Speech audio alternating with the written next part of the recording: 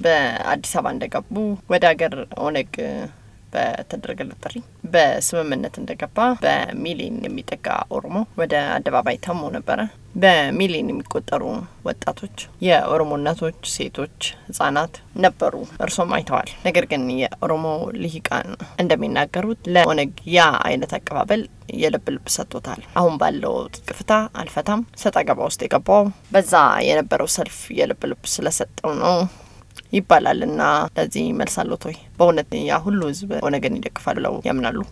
የኦሮሞ ነጻነት ግንባር ደጋፊ ከዛ እጥፍ ይሆናል። ይሄ መሬት ላይ ያለ እውነታ ነው። ግን ይሄ ድጋፍ ስላለ ኦነግ ልቡ የሚያብጥ ድርጅት አይደለም። ኦነግ በጣም ግዳጁንም የሚያቅ ድርጅት ነው። መብቱንም የሚያቅ ድርጅት ነው። ስለዚህ በልብ ማበጥ ወይም ደግሞ ትብትነት እብሪት የሚለው እኛ በበኩላችን በጣም እንጠነቀቃለን። ምክንያቱም ፍላጎታችንና ለእን ሁሉ አመት የተሰዋንበት ለራሳችን ብቻ ሳይሆን ለኢትዮጵያ ህዝብ በአጠቃላይ ፍትህ እንዲሰፍን ነው ምኞታችንና የተሰዋንበት። ስለዚህ በዚህ ተነስተን ልባችን አብጦ ምንወስደው እርምጃ የለም። ይሄ ይቅርና በሺዎች የሚቆጠሩ ሰራዊት ቢኖረንም ምንናደርግ ድርጅት አይደለም። ከሌሎችንም በጣም እንሰከፍበታለን። ምክንያቱም የኢትዮጵያ ህዝብ በአጠቃላይ ከተማሪዎች እንቅስቃሴ ጀምሮ ብዙ መስዋዕትነት ተከፍለዋል። ይሄ መስዋዕትነት ክብር ሊኖረው ይገባል። በጣም በሰከነ መንፈስና አቋም ለውጡን የመጨረሻ የማድረግ ግዴታ ነው የሁሉም ብለን እናምናለን። እኛም ግዴታችን ነው ብለን እናምናለን። የወጣው ሰልፈኛ የኦሮሞ ህዝብን ማለት ነው ለአመታት የታፈነ የተረገጠ መብቱን በገዛጁ ያመጣውን የነጻነት አየር ለመተንፈስ ወደ አደባባይ ተመመ እንጂ ኦነግን ለመቀበልም አይደለም የሚለውን እንዴት ያውታል እርሱ? እንደዛ ከሆነ ያ ነው እንዳውም መልስ ማግኘት ያለበት። ያ አፈናውን ለመግለጽ ይሄ ህዝብ ዛድረስ ወጥቷል። ለኦነግ ድጋፍ አይደለም ተብሎ ከተተል የኦነግ ድጋፉ ይቅርና ለዛ አፈና ለዛ ጥያቄ ለይህንን ለማሳየት ወጥቶ ሆነ መልሱ መሰጠት ያለበት ያ ነው። ያ መልስ ከተሰጠ ለኦነግ የመጨረሻ እርካታ ከዚህ የበለጠ የለም።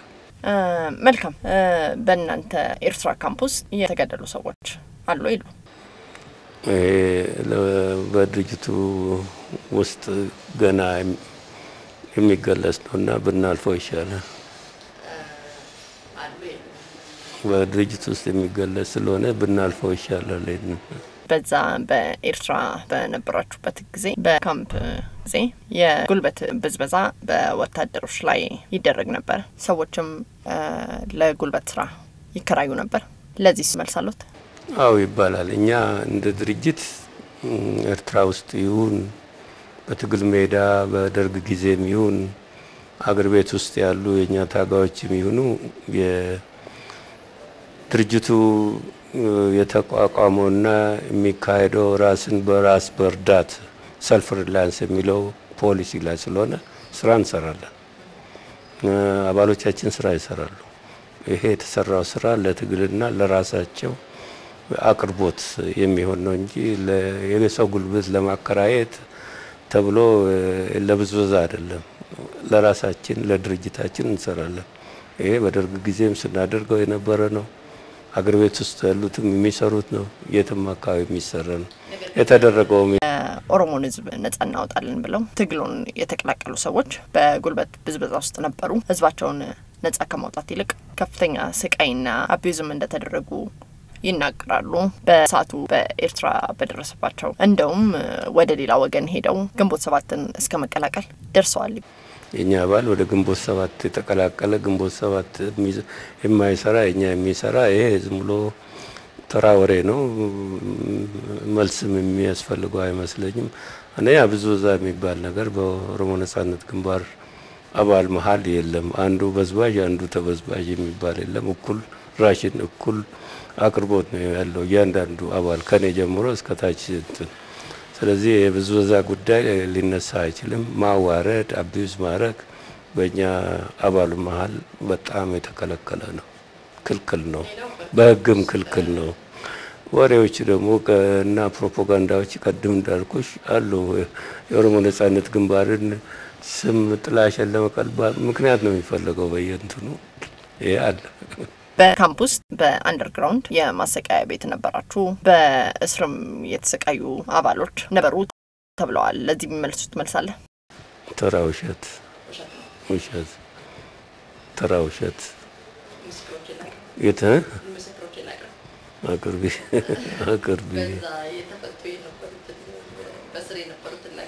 በፍጹም ይሄ ስቃይ የሚባል ነገር ማሰቃየት የሚባለው ክልክል ነው መታሰር እኔም ካጠፋው ወይ ታሰራለሁ ወይ ቆፍራለሁ የድርጅቱ ህግ ያስቀምጣል እዚህም ካጠፋሽ ሰው ምናልባት ከደበደብሽ ትታሰሪያለሽ እዚህ ሀገር ቤቱኝ የትም አካባቢውኝ አንድ ነው ህጋችን ዲሲፕሊን ካፈረሽ ደረጃ አለው የዲሲፕሊን ወይ ምክር ወይም ደግሞ ግሳጻ ወይም ደግሞ ጥፋቱ ትንሽ ከበድ ሲል ያንድ ወር የስራ ይሄ ያለ ነው የትም አካባቢ በጣም ከፍተኛ እንትን ከሆነ መታሰር ያስር ደግሞ የእርማት ነው ትምርት እየተሰጠ ምን የተባለ ይሄ ነው ኦነግ ውስጥ ያለ እንትን በመጨረሻ የኦነግን ግብ አላማውን እንገሩኝና እኔም ፕሮግራሜን በዚሁ ልጨርስ በዛውም በመጨረሻ ማለት የሚፈልጉትን የኦነግን የመጨረሻ ግቡን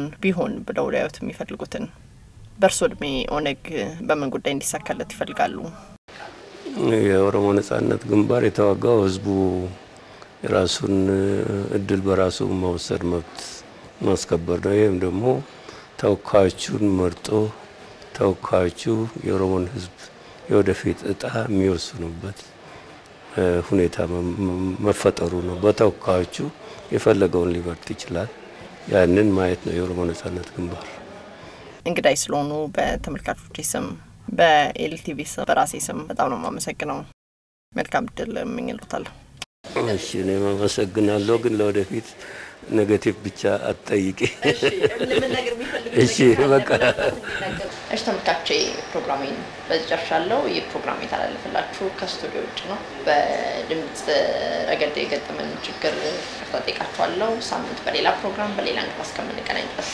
በያላችሁበት ተነስተልኝ